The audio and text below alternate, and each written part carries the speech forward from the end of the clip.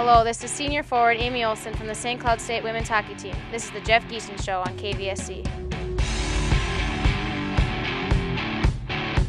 Welcome to the Jeff Giesen Show. Scott Gross, along with the head coach of the St. Cloud State Women's Hockey Team, Mr. Jeff Giesen himself. And this past weekend, you guys took on the University of North Dakota, hung in there with them on Friday night. Take a look at the scoring. Michelle Carvinen got the opening goal 48 seconds into that opening period. You guys would come back on this goal by Julia Gilbert on the power play to tie the score at 11 seconds into the second period. Taken away, but Gilbert now dances into the UND zone. Gilbert put a shot on net, and she banks it home on the top shelf. Oh, what a shot by Julia Gilbert, and she ties up this game 10 seconds into the second period, and it's a power play goal for Talk St. about Cloud what State. that goal by Julia Gilbert did to tie things up in the second. What did that mean to you and the team at the time? Well, I thought we were playing pretty well. I mean, that goal, the first goal was a turnover, and then they get a break there. And we were playing very well up until that point and stayed right with them, and then played well in the second, so it was just good, a little bit of a boost there to tie the game up. And then, I thought that gave us a little momentum, and we kept going from there. You guys felt good. You would go into the second intermission after that goal by Julia Gilbert, all tied up 1-1. The assist would be handed out to Molly Mott and Sky Kelly. And then you guys would battle back and forth the first 15 minutes to that third period, scoreless, and then it would be Carvinen once again getting the goal at the 14:35 mark. You guys would have some chances there deep late in that opportunity to tie it up. Couldn't get it done, but overall, you guys, 6 power play tries. You had 14 shots. They had 6 power plays, only 6 shots. So overall, you guys played pretty well against one of the top teams in the nation. Yeah, I thought our penalty kill was excellent. Obviously, they were 0 for on the night. We had the 1 power play goal. And it's just kind of the way things have gone for us in some certain situations. Just a bad break because it wasn't a very good goal that gave them the win. It went off of our skate on a harmless 2-on-1, and that's hockey, and that's the bounces you have to live with. Hearing some people talk about talking to you about the post game. In the post game, you felt pretty good overall with the team. You just kind of mentioned that you had a lot of good things that you guys could improve on, and you felt very good about where your team was sitting after that. Talk a little bit about what you told the team in the locker room after that defeat. Well, I think just like I said, I thought we played very well and probably deserved a better fate. And then it's about being consistent. We asked the players to be consistent. Now we have to be consistent as a team, and we needed to come out and play the same way we did on Friday, on Saturday, and obviously that didn't happen for us. Take a look at Saturday. Another tight one early on in this one is that, again, there's Carvinen again. She got a goal right away in that one at the 19:59 mark in the first. 1-0 there. Then you guys would go in the locker room. You come back, and then 58 seconds after that, Abby Ness would score a goal on the power play. All of a sudden, you guys are tied 1-1 early in the second. Ness fires a shot. That one a great save by Shaw. Rebound out in front. Shoots, scores! Abby Ness with the goal. And St. Cloud State has tied this one up. Did it have the feeling like, here we go again in Game 2 as it did in Game 1? Well, we obviously answering right back was a big plus for us. I mean, it was just an unfortunate thing. I think for the whole of the game, our special teams was the difference in the game. We gave up 2 shorthanded and 2 power play goals, and you can't do that in this league because you're going to get chances on the power play and you're going to get chances to kill. You got to keep that even. And 0.7 seconds left on the clock when Carvinen scores. That was a kind of a backbreaker, but obviously we came back with some resolve and got that power play goal right away to tie it back up. The turnovers, how do you clean those up? Is that just a lack of attention to detail on the shorthanded goals? What was going on defensively? Well, our power play, we're pressing a little bit harder and trying to make something happen, and that's what's going to happen. You're going to turn the puck over, and unfortunately we just got to take care of it better and keep working on our power play. Overall impressions of the series versus UND? Tale of two teams, I think. I think Friday was a great performance, and I think that kind of shows what kind of team we can be. And I think Saturday is, if we don't bring it all, we're going to be in a world of hurt. Couple bad goals, couple special teams goals, and we're behind. And so if we can play like we play on Friday, we're going to win a lot of hockey games here down the rest of the season. What is it about Fridays where your team plays so well against, you've had 4 matches. Every one of those teams have been in the top 10 or have votes in the top 10. You guys play well on Fridays, and then why is there the letdown on Saturdays? Probably if I knew that, we wouldn't be talking about it because, there's not much change in the coaching staff or how we prepare. I mean, I think it's a little bit of a mental, they build up all week and they're ready to go. I think part of it is we got to have some resolve and come back with a little bit of work and dig a little deeper. Obviously, Saturday, you're a little bit sore, a little bit tired. and you got to get through that, I think. So just getting through that mentally for our players is a big thing. Once again this weekend, as you did, I believe, versus Ohio State, would go with Julie Friend back-to-back days. And again, just like your team, it just wasn't in the cards for Julie again on a Saturday. Are you maybe looking at maybe switching things up as you go along here and maybe doing a goalie rotation? Because it doesn't seem like Saturdays favor her too much. Hasn't anything, but we haven't given her a lot of help on those Saturdays either. So, I mean, that's all part of it, and it's just like our other players. We kind of always evaluate on Friday and see where we're at going into Saturday. We'll take a break. We'll come back with the player segment. This is the Jeff Giesen Show. Hello, this is junior goaltender Julie Friend from the St. Cloud State Women's Hockey Team. This is the Jeff Giesen Show on KBSC.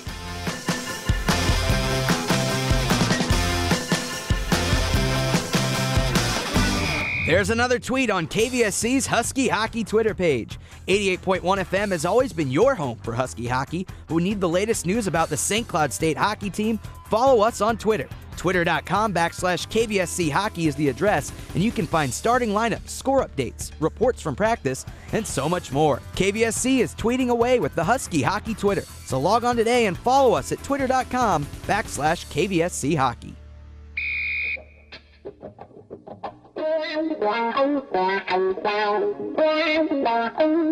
Hello, this is junior center Abby Ness from the St. Cloud State Women's Hockey Team. This is Jeff Giesen Show on KVSC. And welcome back to the Jeff Giesen Show. It's now time for our player segment. We're joined by junior forward number 10, Abby Ness, and along with junior goaltender number 1, Julie Friend. And first things first, we'll talk with Julie Friend. And Julie, so far this season, the first 4 weekends of the season for you guys, you've been close in a couple of those, but you guys have had a really tough schedule. I mean, looking at every game that you guys have played, you guys started off with Quinnipiac. They had a few votes to be in the top 10. They could be anywhere between 12 and 15. And then you guys had to take on Ohio State, who was ranked in the top 10. Then you had Wisconsin, who was like number 4. And then you had the University of North Dakota, who was like 6. So in all 4 of your matchups on the season, they've been teams that have been ranked in the top 10 or at least getting votes. And you guys have, for all intents and purposes, been pretty close. You got 2 ties in there. You guys have been pretty close, at least on your Friday games. You guys are close, and you're a big part of that. Talk a little bit about your play and a little bit about maybe the frustration that you're feeling and the team's feeling by having such an early, tough schedule. Well, like you said, as far as coming up with a word to describe the season so far, I would either say hard or close. Hard in the sense that, we're playing a lot of top 10 teams, but close in the sense that we're only losing 2-1. We're tying Quinnipiac 0-0. So, there's definitely, we're happy about that. We're happy that we're getting in close games, but, now we got to get past that happy part and really get to start winning some games. And,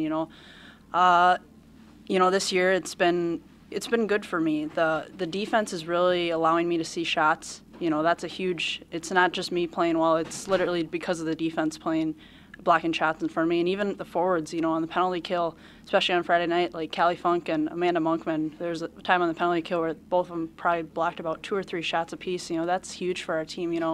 If the other teams can't get shots through, especially on the power play, that's going to be huge success for us down the road. What is it about Fridays with this team? You guys really seem to play a lot better on Fridays than you do on Saturdays. I don't know. It might just be a mental thing, or maybe we're just catching teams off guard on Friday and we're not playing the same way on Saturday. I don't know. It might be a mental thing, but I don't think it's a lot to look into. I think that we can play Friday night's game on Saturday night, and I think that's what we're going to focus on heading into the rest of the season. Put you on the spot a little bit here. What is it about you, Julie Friend, in Saturdays? I think it's teams capitalizing a lot on, tip screens and rebounds, that they're not on Friday night. I don't think it's necessarily, the team or me doing something wrong. I think it's just, the teams are capitalizing on their good scoring chances. Are you comfortable when you start Friday and then come back on Saturday? Are you okay with doing that? Yeah, absolutely. As a goaltender, you got to be ready to play, Friday, Saturday, or both games. And, I just try to give my team a chance to win every night that I'm in the net, and that's what I'm going to try to do the rest of the season. Do you know when you're going to be net? Obviously, it's always going to be every Friday. When do you know that you get the Saturday start, or if Katie will? Is that after Friday, or do you go into the weekend knowing where you guys are going to be stacked? Oh, it's after Friday. We have a team meeting, usually on Saturday, go over film, and coach announces the starting lineup, so that's when we find out. What is one of the most difficult aspects of being a goaltender? Probably just staying mentally tough the whole game. I mean, you can't get too excited on the ups, and then you can't get too down on yourself on all the downs. You kind of have to stay at a good mental level throughout the whole game. How difficult is it to have that mind to be as strong as you possibly can get it? Because allowing a goal and trying not to remember that, and then having the frustration of trying to score goals and knowing that you're kind of the last defense, does it weigh on you after a while? I try not to let it. Like I said, throughout the whole game, you kind of have to have the same mindset, and you can't let one goal get to you. A big thing about goaltenders is we have to have a short memory, because if you let one goal get to you, you're going to start letting in 4, 5, 6, maybe double digits. So, you make a big save, you can't think too much about it, and same thing with a goal. You let in a bad goal or a good goal. You just have to keep playing like you were from the start when it was 0-0. Last week, head coach Jeff Giesen said that he feels that you are one of the best goaltenders in the whole country. When you're on, you're as good as anybody else. And looking at your stats so far through the first 6 starts that you had, 2.96 goals allowed average, a percentage on the save of just over 92%. So you're doing your part. How difficult, is it to face anywhere between 40 and 50 shots a night sometimes, and to make those saves? It's tough a lot of the times, but at the same time, I know my role, and everybody else on this team knows their role and what they have to do. And my role, and same with Katie, is to give our team a chance to win night in and night out, whether that's seeing 20 shots a game or 56 like I saw in Wisconsin. My goal is to give my team a chance to win, and that's what I'm going to have to do the rest of the season. What are the expectations for this team when you guys go to Duluth to take on the Bulldogs? We have nothing to lose. We need to come out of there with a win or two, and that's the biggest thing right now for us, is trying to get points any way we can. We got 2 points in Ohio. That's huge for us, and every weekend we need to have the mindset of we need to get points every weekend. How do you get in the mindset to be a goaltender and to ignore the goals? I mean, it's got to be one of the most difficult positions in all of sports to play, is to be a goaltender. So do you go through a thought process or any training to build a thick skin to not let those eat you alive? Part of that thing is just going out there and having fun. That's one of the biggest things for me as a goaltender, is when I let in a goal, I got to just remember that this is a game, and this is, I'm playing the game because I love it and I'm having fun doing it. And, when you have that mindset, that is the reason why players are playing at their best, is because they're having fun. You ask any Olympian out there, guy or women, all they're doing is going out there and having fun. And I think that's a big thing, for our team to move forward, is we need to just start having a lot of fun.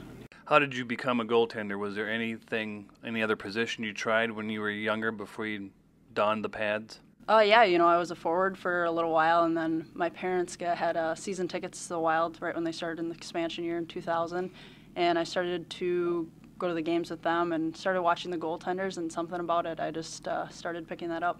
Do you ever have any aspirations to maybe skate the forward position every once in a while? Do you get to do that in practice, or would you like to do it in a game sometime? I wish. There's some days where I wish I could put that game-winning goal in, but I love being able to rob somebody of a game-winning goal. So I think that, in the end, that kind of made my decision to be a goalie. Is as much as as fun as it is to, get that game winner as a forward. It's pretty cool stopping that game winner like on a breakaway or something. Yeah. Well, you've been phenomenal. Keep up the great work. Well, thank you very much. Thanks, Julie. Julie Friend, junior goaltender for the St. Cloud State Huskies, will now pass the microphone over to another junior forward number 10, Abby Ness. And Abby, a goal this past weekend versus UND. Talk a little bit, first things first, you're number 10 this year. I am, yeah. What's with the number change? I was 10 in high school, and just coming here, I just kind of randomly picked a number, just like as a freshman. There weren't like too many options, so I just went with the number 19 my first 2 years. And I just decided to switch it up this year, and hopefully it'll do a little bit more for me this year. And it's just my favorite number, so decided to switch it up. Well, it looks like it's working for you so far. You've got 2 goals on the season in the first few series on the year. Taking a look at what you've done, you've also gotten a lot of shots on goal so far. Looking at the Quinnipiac series, you had 9. Ohio State, you had 11 shots on goal. One of those was an assist, as well as a goal in that series. And you kind of cooled down in Wisconsin, only 4 shots on goal, but you amped back up to another 8 versus North Dakota. So talk a little bit about the opportunities that you're getting, and also the chances of getting the puck between the pipes. Yeah, I've just been really trying to focus this year on getting it to the net and hopefully just like stopping for the net, getting there for rebounds. I think it's huge to get a lot of shots. I actually switched. I usually play center, but this year they had me at wing, and I think I've been getting a lot more opportunities at wing actually, and taking it wide and driving to the net. And I just have been really trying to focus on getting the net, and hopefully I can just trying to keep finding the back of the net and just going from there. So. What are some of the things working on the lines and working to get the puck on the net? What are you guys doing in practice? What are some of the different things the coach is trying to do to help you guys get more shots on goal and more shots between the pipes? Yeah, especially in the last 2 weeks, we've been doing a lot of shooting drills, just different stuff like that. Making sure that we stop in front of the net and just like all that kind of stuff. And we've been really working on that in drills, and they want us to make sure that we're always shooting as hard as we can and really bearing down on that and not just flicking it to the net. Like we really want to make sure we shoot as hard as we can and and just stuff like that in practice. So.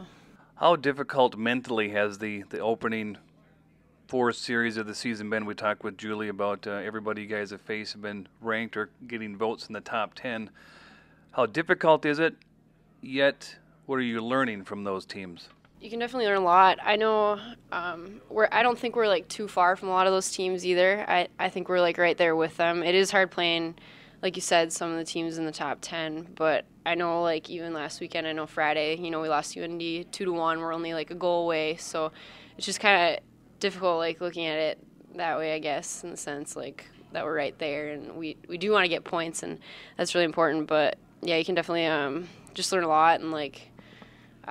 Just like competing against those teams. Is there a feeling offensively that maybe you guys are a little snake bit? I mean, looking at some of these games, watching you guys, following you guys, you have opportunities when you're right there and maybe it's a pass and the puck somehow decides to bounce over a blade or something like that, or you're in position and there's a pass and someone's turned around the wrong way. It always seems like there's an opportunity to maybe tie it or bang it home or make that statement, and you guys are just just off the mark. Yeah. I think like you said, we're just right there. I think we just really need to capitalize on our chances. That's huge, because obviously, like at the Division I, you don't get like as many chances as you did in high school and all that. So that's definitely a huge thing. We just really need to bear down and put our chances away that we do get. So. But you guys are starting to break free. You've had some good rushes, some short-handed opportunities. You guys are there and having the opportunities. It just maybe it's a comfort with who's on your line and getting that goaltender to shift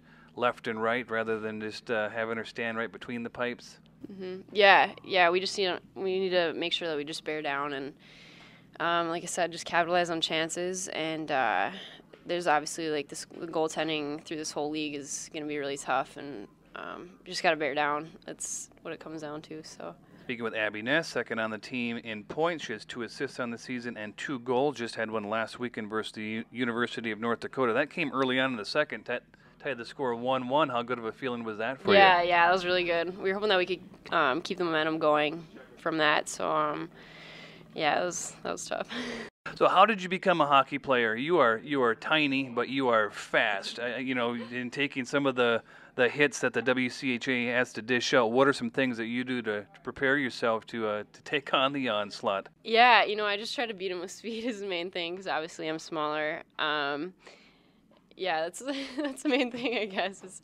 Sometimes it's tough, but you just gotta like be strong as you can, strong on your skates, and just kind of push through there. And sometimes it gets to be a little rough, but you just kind of gotta break through. And well, you do a great job. I'm just amazed watching you. I enjoy watching you, and good luck this weekend versus the University of Duluth. What do you know about the Bulldogs, and what's your guys' plan of attack versus them this weekend? I think it's going to be another tough weekend. Are they top 10 team? I guess I believe close, they are. yeah. I know they're pretty close. It's definitely going to be another tough weekend for us, but we just got to make sure we capitalize on our chances. Like I said, shoot to score, and our goaltending's been great, so hopefully we can come out with a couple wins, get some points here. So. Well, hopefully you get another goal. On Saturday, you were my pick to click, and you came through, so thank you for that. I'm now leading the standings in that.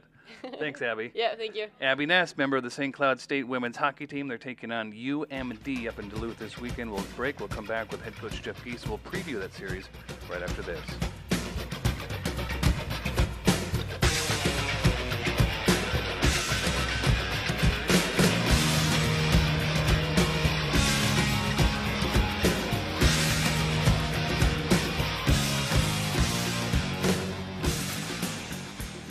Don't miss B-Rook and the commish from 4 to 6 on the KVSC Sports Stream, where they aren't afraid to tell it like it is. It's his fault because he wasn't able to... He's not shooting the baskets. He's not shooting the baskets. He's not passing the basketball. But he's drawing up He's plays. not blocking in the lane or taking charges. He's making the substitutions. I mean, he's making the calls of... Right, okay, well, but the players still have to perform. Gary, your zipper's open.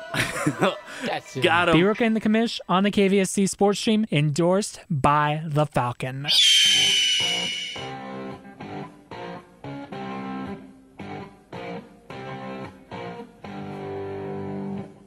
Hello, this is senior forward Amy Olsen from the St. Cloud State women's hockey team. This is the Jeff Giesen Show on KVSC.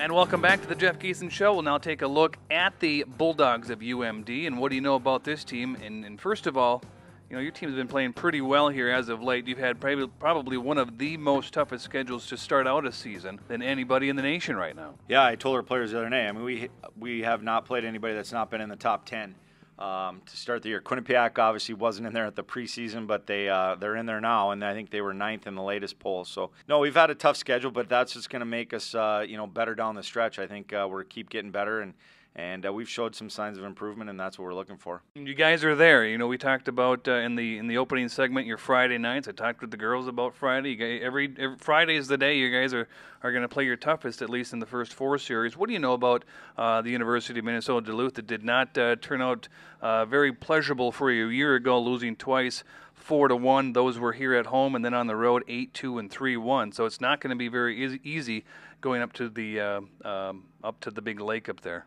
No, it's never easy. I mean, Duluth's a very good team. They've always been very good. They're very well coached.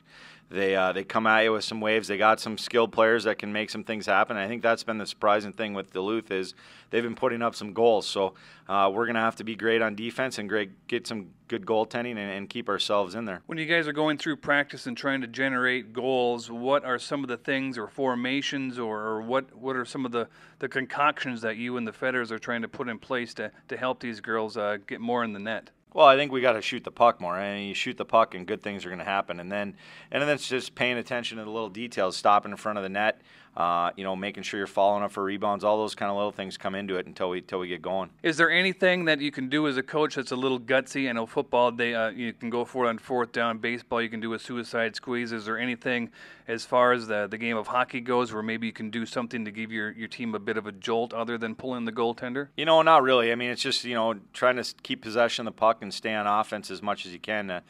Sometimes I think our team works so hard on defense, then we get it, and then we want to get rid of it and get off instead of, having a little bit of poise with the puck. So I think just puck possession is going to be a big thing and keeping pressure on them. Looking at that right now, it looks like, I think on the face-offs, your team does a pretty decent job in winning face-offs, and that in turn allows you guys to control the puck and set things up. Your overall impressions of where you guys are on face-offs and controlling the puck? Well, we're getting better. I think early in the year, I don't think we were very good at all. I think we're getting better, but it's something that, as a center, you got to take some pride in that and put a little bit of, emphasis on it. And I think sometimes we just go in there and think, all right, here it goes. I mean, like you said, it's a 50-50 chance to get possession of the puck.